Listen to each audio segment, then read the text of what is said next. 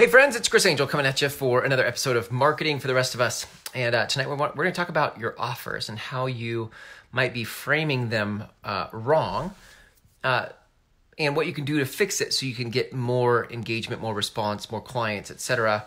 from how you're framing your offers. So as a coach, like I said before in a previous episode, over 90% of the people that I work with in my marketing agency and my marketing programs are coaches.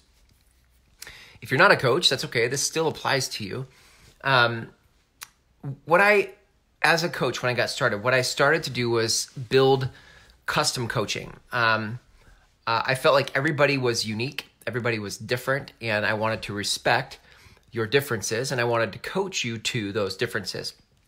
And so as I was coaching, what I ended up having was kind of like this very loosey-goosey, I don't know how to explain to you what it is I do, but let me ask you some questions, and as we have conversation, it's easier for you to see if you want to work with me or not. So most of the time people would hire me as a coach because they felt seen, they felt understood, that was good. But it was hard on the front end of people understanding what I offered. It needed conversation, it needed a whole lot of backstory and detail to make a decision.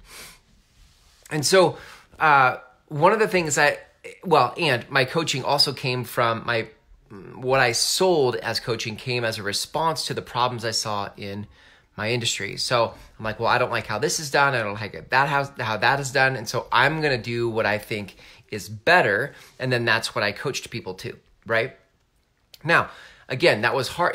That's a hard sell because what I saw and that I didn't like was it was popular. The thing I didn't like was actually popular in the industry, and what I proposed as a solution was actually not popular, and it was ahead of the curve. I feel like it wasn't popular yet. It's just now getting popular. But this was, I started my coaching business 8 years ago. So at the time, people didn't really get it. They weren't really bought into it. And so, it required a lot of explanation. So here's what I see now.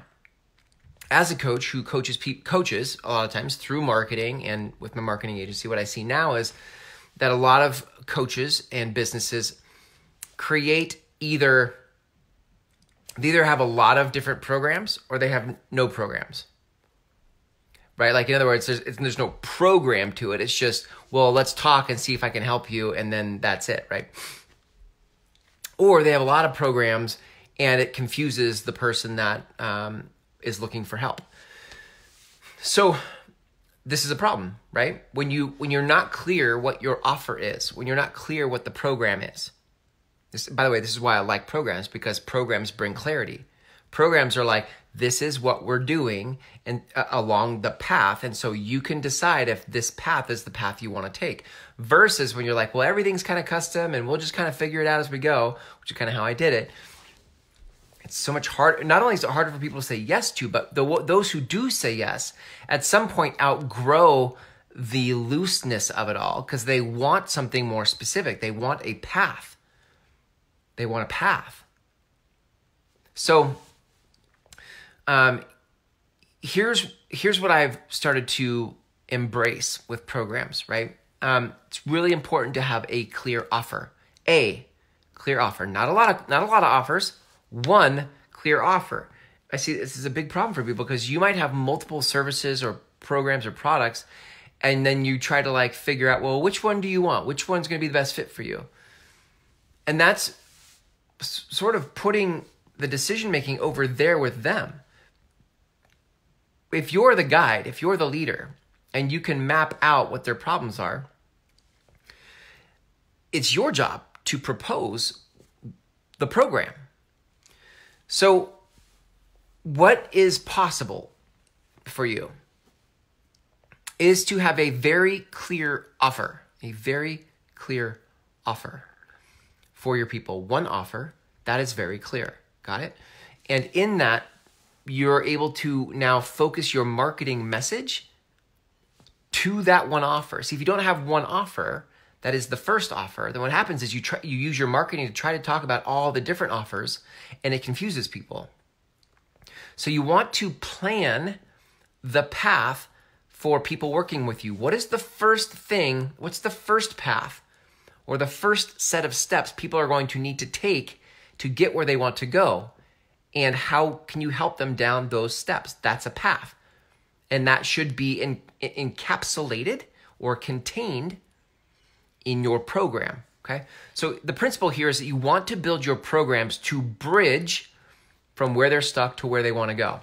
Okay? If you can, this is how you map it. If you figure out where are they stuck, where are your people stuck, and where do they want to go? And you will have your own proprietary steps or path or process to get from where they're stuck to where they want to go. You should have. If you don't, then that's right. One of your first steps is you need to create that. You should have your own proprietary steps and opinions and perspectives about how do you go from being stuck here to where you want to go. The principle here is that your programs are the bridge from where they're stuck to where they want to go. Now, this is why you don't want to have multiple bridges. You confuse people. When you have like, oh, we could get there this way, or we could get there that way, or we could get there this way. Like, which one do you want? Well, now they don't know how to pick. So figure out the best path from where they're stuck to where they want to go and build your program around it. Now, that creates clarity. And once you have now watch, this is so interesting because once you have the program informs the marketing. Most people kind of treat them separately, like, hey, this is my marketing, and I talk about the things I do and whatever, and then I have a program, and sometimes those don't match up.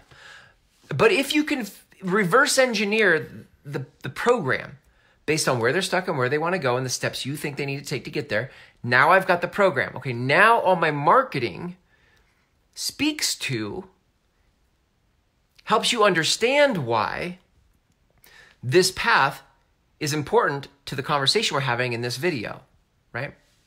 So here, watch this. For example, I have an 8-week program called The Fetch, right? And in The Fetch, what we do is we actually begin to go to work on your offers, right? We actually talk, there's 4 F's. We talk about how do you find your people? How do you find your ideal people? You can't just go to a bunch of networking events. I mean, you can, but it's highly inefficient. There are better ways to find your ideal people. How do you find them? Then how do you foster relationship with them? What most people, if you do find somebody, you don't have a good process or a system for how to nurture that relationship. By the way, most of your leads aren't now leads. So if they're not now leads and they don't buy today, but you did meet them today, how are you going to stay in relationship with them in a way that's relevant and not like annoying?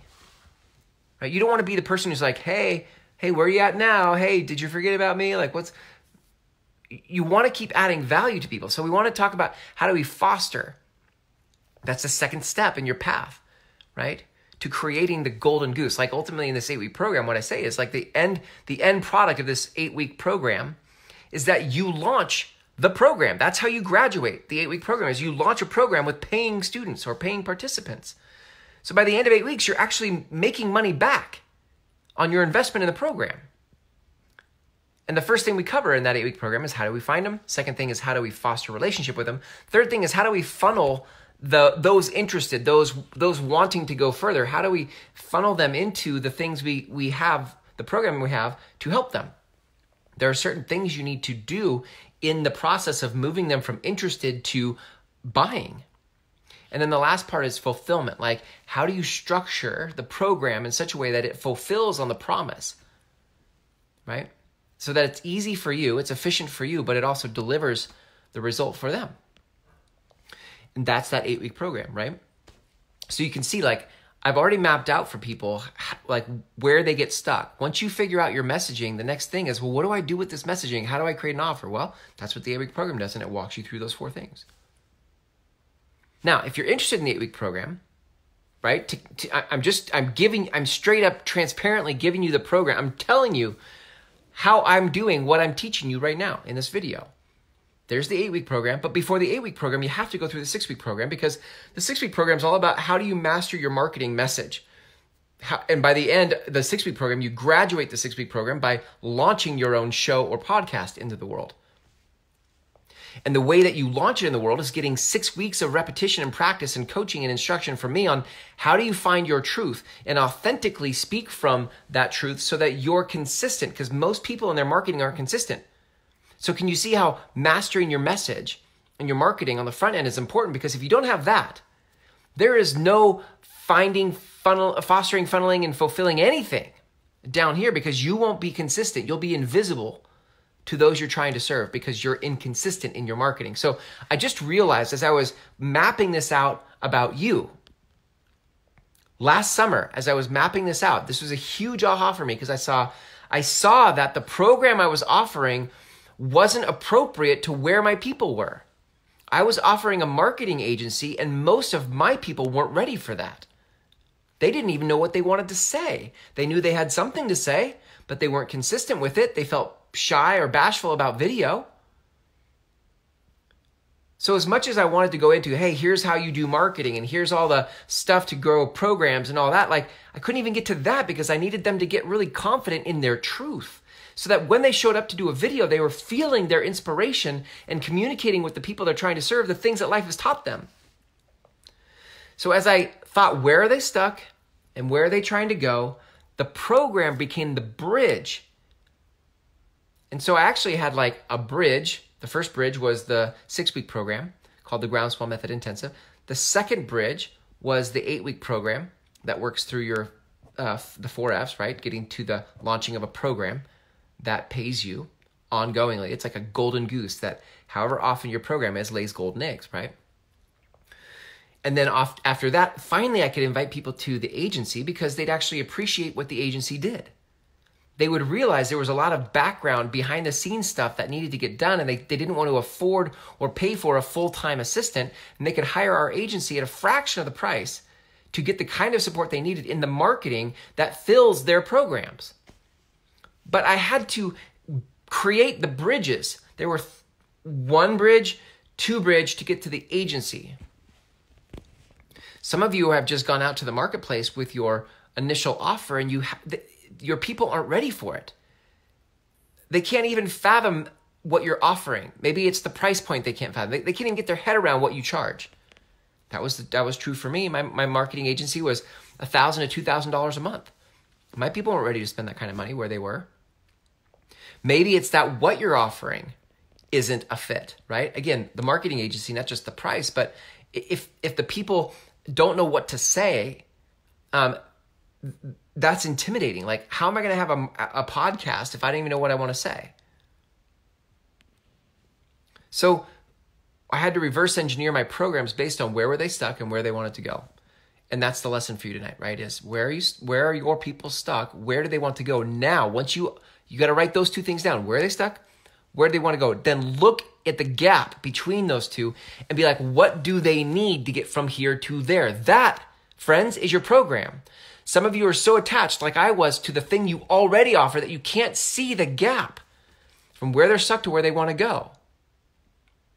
Some of you need to throw your existing services and programs in the trash because they're not relevant to where your people are stuck and where they want to go.